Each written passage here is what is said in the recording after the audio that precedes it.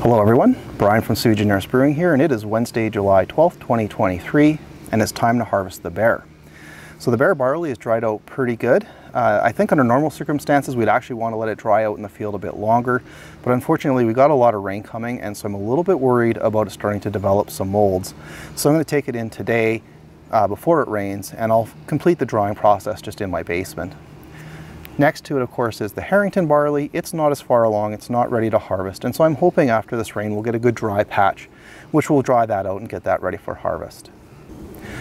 So to harvest, I'm using a fairly simple approach, and it's just because I have a small patch, so I don't need to do anything fancy. And so what I'm going to do is I'm just going to use a pair of garden shears to cut the heads off, which I'll collect into a bucket.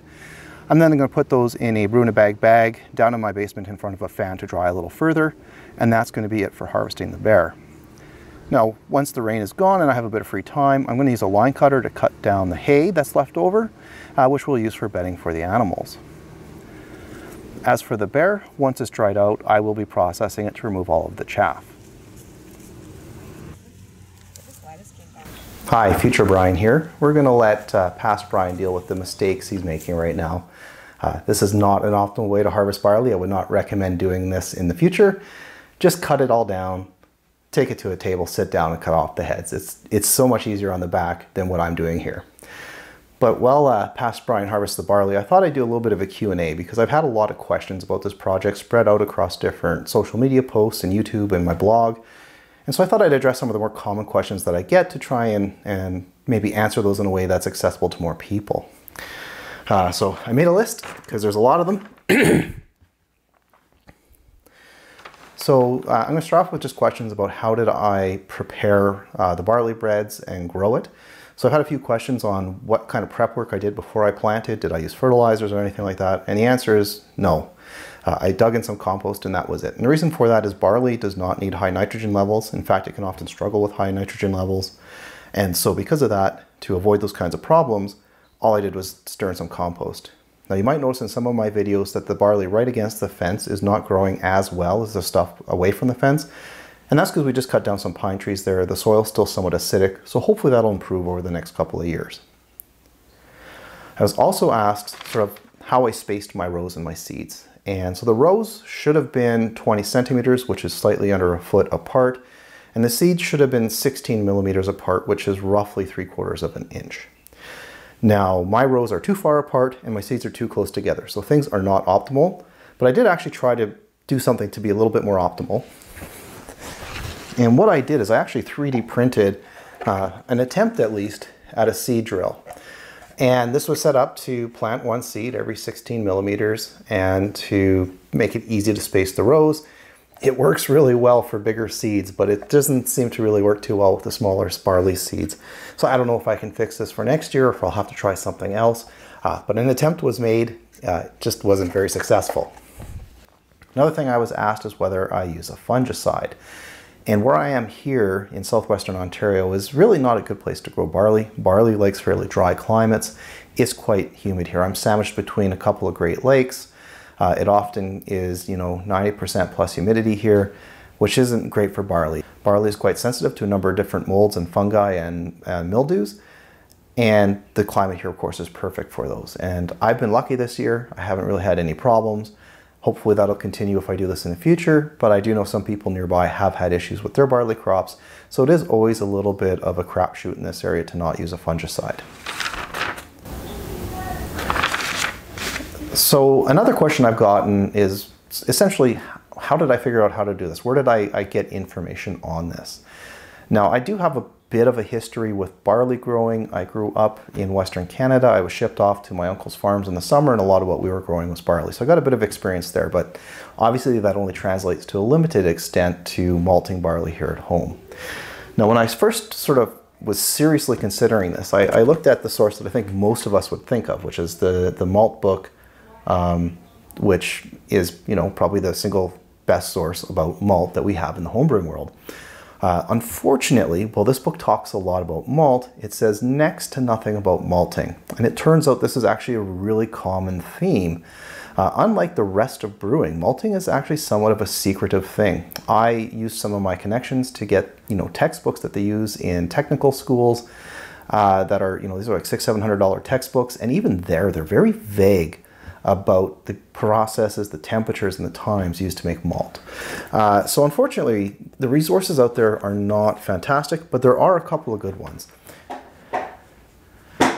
The best one by far is the YouTube channel Brewing Beer the Hard Way, which is a fellow Canadian brewer out west who grows malts and produces, pretty much all of the barley he uses for brewing. He's got lots and lots of videos on everything from, the most basic aspects of malting through to building equipment that can allow you to malt on sort of a medium scale, the sort of thing a home brewer could use to produce all the malt they ever wanted. Wonderful YouTube channel. I'll put a card up here. Can't recommend it enough. And if you want to do something like this, go to that site. He also has a blog, which has some additional information in it. It's worth checking out. I'll put a link to that down in the video description. And he has written a book, and his book actually has malt recipes in it. So it's another great place to look for information on how to malt on the home scale. Another great source I found is on Facebook. There is the Home and Professional Malting group there.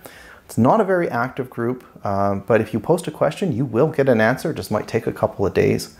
But the number one thing they have that is absolutely wonderful is their file section. And someone has taken a lot of time to work out malting and kilning schedules for most of the major styles of malt out there.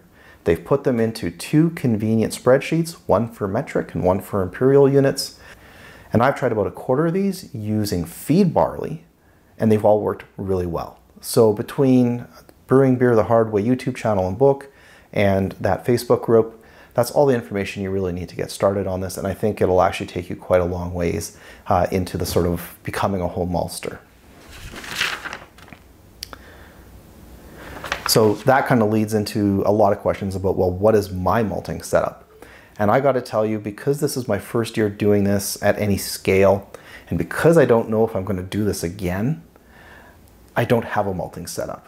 What I have is sort of the most janky jury-rigged system you can imagine. To soak my malt, I just use a Rubbermaid tub. I put my malt in a brew-in-a-bag bag and just drop it in water. And to do the aeration phase, I just pull the bag out and put it on a rack. And that's how I soak and aerate the malt. And I just put it on a counter, let it chit, and dry it either using a food dehydrator for smaller batches, or for larger batches I use my oven. So I don't really have a malting setup. I'm just making do with the stuff I have around the house. But I think the flip side is I've had some good success in my little test runs. So it shows you don't really need to make much of an investment if you want to try this yourself. I mean, if you can find a bag of feed barley, you probably have the other things you need between your kitchen and your home brewery to start malting your own barley. Now, I will do a video on how I malt in the future, but it's going to be a few months. And the reason for that is the barley I just harvested has something called dormancy. And what that means is the seeds will not germinate until several months after they've been harvested. And the reason for that is perfectly logical. The last thing barley wants to do is drop its seeds on the ground, have a warm day in fall, and have those seeds germinate only to be killed off by winter. It wants its seeds to stay dormant in the ground until the spring. And so the dormancy is just a built-in sort of clock that ensures that if there is a warm day or two in fall, that the seeds don't germinate prematurely. So I have to wait out that dormancy period before I can start malting. But once that's done, I'll give you a video or two on how I've been malting, and you'll see just how janky my system is. Now, the Harrington barley, which is the barley I'll be harvesting in a few weeks, is a modern barley strain, and it does not have a dormancy period. It's been bred to not have that. So I should be able to malt that as soon as it's ready, but I'm just going to wait until the Bere is ready, largely because I have to wait on the hops anyways, so why rush the malt? All right, and now for the big question that I've been asked more times than I can shake a stick at, and that is, are you going to get enough barley to actually brew a beer? And I got to tell you, up until today, I was pretty confident I was. The place I bought my seed from told me that I should get a couple kilos out of what I just planted. It grew well, everything looked promising, and then I harvested today and weighed things. And, I got to tell you, that's a pretty good sized bag of malt, but it's actually, if you look at it closely, it's mostly bulk from the beard on the barley. This only weighs 1.4 kilos. So that's not near enough to make a batch of beer. And keep in mind, 20% of that is probably the beard and other chaff. I'm going to be holding a bit of that back for seed for next year. And when you malt, you lose somewhere in the neighborhood of 18% of the weight of the grain as well. So I'm probably looking at about 750 to 800 grams of malt once that's finally processed. That's just shy of 2 pounds for those of you in the States. So obviously that's not enough. Now hopefully the Harrington will give me a better yield and I'll be able to just mix the two and brew from that. I can of course always use a half-size batch to maybe stretch it out a little bit further. But I just recently learned something new that further complicates the scenario. And the thing I learned is this barley here, the Bere, which as a reminder dates back at least 1100 years, if not further, apparently only yields about half of the gravity per weight that modern malts do. So it's, 800 grams potentially of malt, but it's going to be equivalent to 400 grams or roughly 1 pound of malt in terms of the actual amount of sugar I'm going to get out of it. So we'll see how this pans out. I have a sneaking suspicion I might be having to malt a little bit of feed barley just to bring things up to the quantities I require. But fingers crossed the Harrington maybe gives a little bit better of a yield and I can maybe pull it off just by blending the two. Anyway, so with that, I think that wraps up the Q&A portion of the video, and it looks like past Brian is gleaning the last few heads from the field. So with that, I'm going to say goodbye, and we'll see you hopefully within a week when I actually separate the barley from the chaff and get a final weigh-in on my Bere yield.